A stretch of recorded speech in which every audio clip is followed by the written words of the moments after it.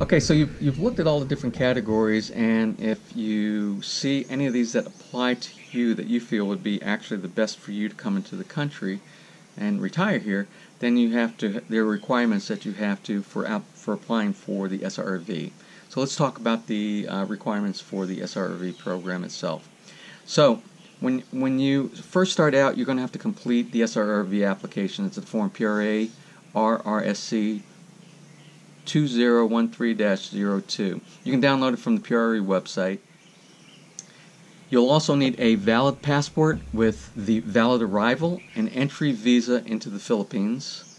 If you're applying under the SRRV courtesy and you are a former Filipino, you are going to need a birth certificate or an old Philippine passport. If you're using a birth certificate, it has to be the NSO, the National Statistics Office, copy of the birth certificate. That's their official birth certificate authentication.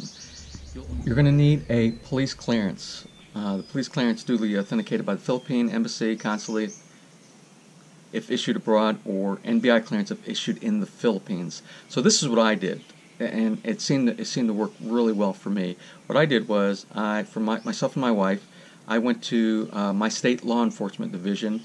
I requested a background investigation, and I requested that it be notarized. It took maybe 3 or 4 days. It was a minimal amount. I forgot how much we paid, $20, $30 or something like that.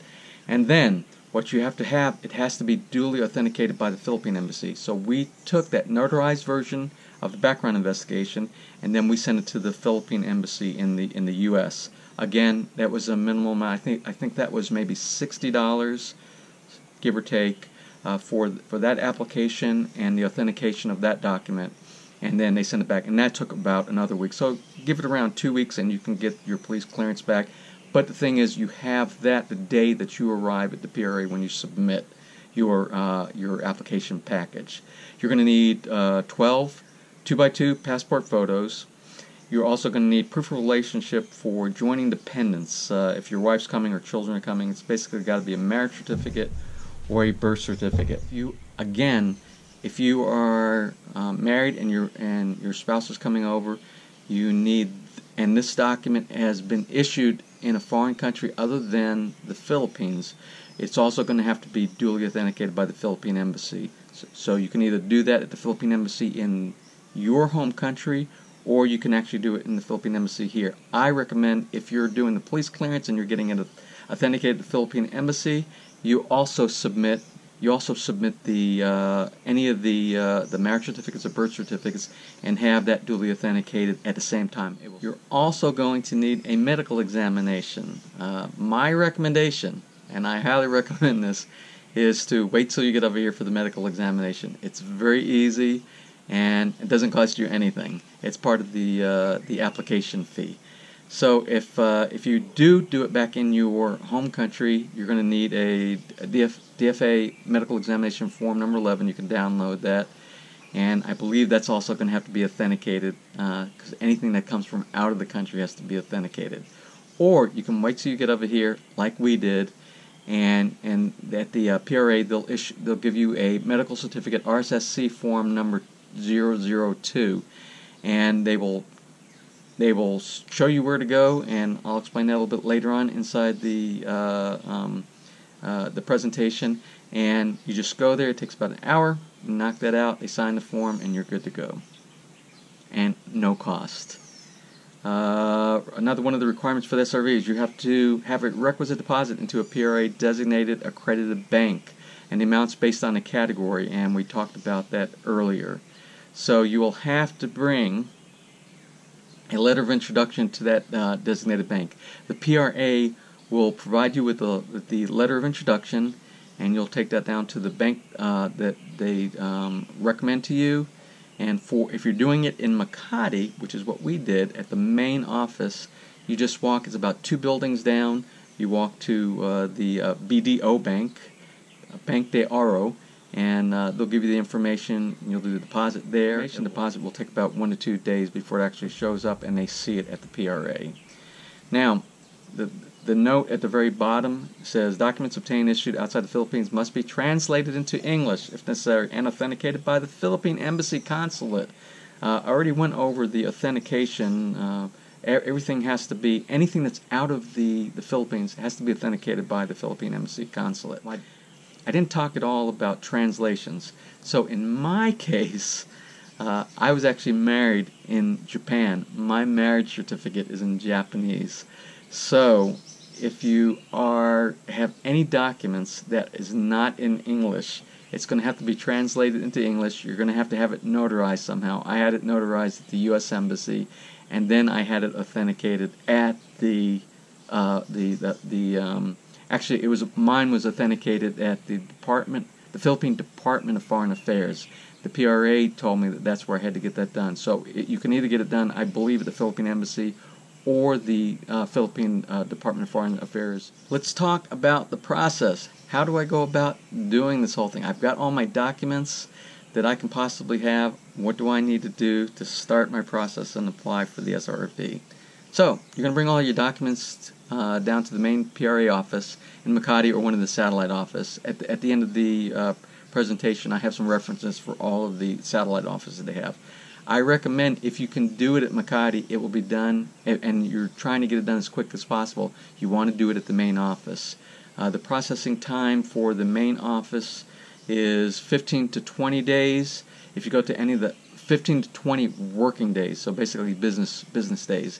If you do any of your processing at any of the satellite offices, it's going to be 25 to 30 working days. That's what they say on their website. Now, a caveat is if you are doing any of this around a holiday such as Christmas or New Year's, take it from me, it's not going to be 20 or 25 or 30 days. It's probably going to take a little bit longer because not a lot gets done around the Christmas holiday. Case in point, we started ours on the 19th of December, so nothing got done between the 19th and about the 4th of January. So once you bring in all your documents into the PRA office and the staff in there review it, they'll let you know if you're missing anything or if there's anything you need to do before you actually go further. Once they determine that all the documents that you can do up to that point are all up to date and good, what they're going to do is you're going to need your physical or your medical if needed, if you did not do it in your home country. All right. So if you, like I said, my recommendation is to do it there. It's free, doesn't cost you anything, and it's quick and painless. What they're going to do is, if you're doing from the Makati office, they'll refer you to the Sacred Heart Diagnostic Medical Center. It's maybe 2 kilometers, if that, away from the main office. There, you just hop into a taxi, tell them this is where you want to go to. I'll put it on the information on the website or on the video here. And again, there's no charge for the exam. Go inside. They're going to do a blood test. They're going to draw some blood. You're going to do urinalysis. They're going to check some of your vitals. You're going to do an X-ray. And then, boom, you're done. 1 to 2 days, and the report goes back to the PRA, and that portion is completed. And also, if needed, if you did not do your background investigation in your home country, you're going to need an NBI clearance and bring the completed documents to the PRA office. When I was actually doing my processing, there was a gentleman behind me that said he couldn't figure out how to get a background investigation in his home country. I believe it was in the UK or something like that. And he came without it, and they said, no problem, we'll assist you with getting your NBI clearance here. Again, if you're unable to get your clearance back in your home country, you can do it there with the NBI clearance. Once all the documents have been reviewed and approved by the PRA staff, what they're going to do is they're going to give you a letter of introduction, LOI, and you're going to bring that to the PRA designated accredited bank. I spoke about this earlier. There's one bank that's, if you're applying at the main office in Makati, and what you'll do is you'll just walk around the corner a couple blocks and you go inside there with the LOI. They know what it's for. You walk up to them, and you're going to deposit money into the to the bank account, the designated bank account. Now, the bank will open the bank account and notify the PRA once a transaction is done. What I have to caution you is you need to use a bank bank-to-bank transfer. You cannot use cash going inside there. So make sure that you have the information about your bank account from your home bank. Basically, like your routing information, your bank account information. For your routing, it's going to be something like your Swift, your BIC, your sort, or your routing number. You're going to need that. Your name, routing number, and account number information. And you're going to use that when you actually set up your account at the designated bank. And once the PRA receives the remittance from the requisite deposit, there's going to be a final review of all your submitted documentation. If everything's good, then you'll sign the final SRRV application. The PRA will forward your package along with your passport to the BI for completion of the SRRV. It's going to set up in the Bureau of Investigation probably for about, I'm going to guess, around 8 to 10 days, something like that. That's about how ours went. While you are gone, when you leave, of course, you're going to be leaving without your passport. So what they're going to do is they're going to make a photocopy of your passport, and they are going to put a PRA stamp inside there. So if you need to have some type of identification for doing anything else in the Philippines, and you want to have your passport information, you can use that copy of the from your passport. Again, the expected waiting time for completion of the package is going to be around 20 days, 15 to 20 days. They advertise at the main site, 25 to 30 days at any of the satellite offices. Next, the PRA is going to monitor the progress of your package at the Bureau of Immigration. Once the PRA receives your passport and with the SRRV inside and the PRA SRRV identity card, it's going to go to their processing office. Folks inside there are so helpful. From my experience, I had to call them up a couple of times, and they gave me a lot of good information and told us what day to come down and actually pick up our visa and our SRRV identity card. The PRA processing office is going to complete the affirmation of membership certificate, basically which establishes your guidelines and rights as a member of the PRA under the SRRV program.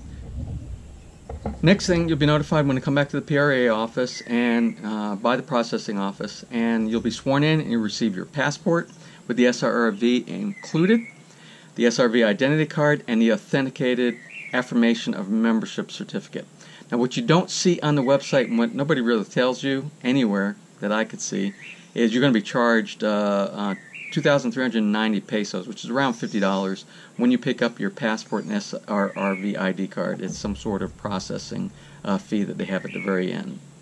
So, I've got some helpful references at the end, the PRA office locations, some information about how to pay your annual fee, your PRA annual fee, without having to travel to the PRA office.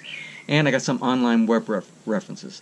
So I hope this was helpful information for those of you who are thinking about retiring in the Philippines and considering the SRRV options here.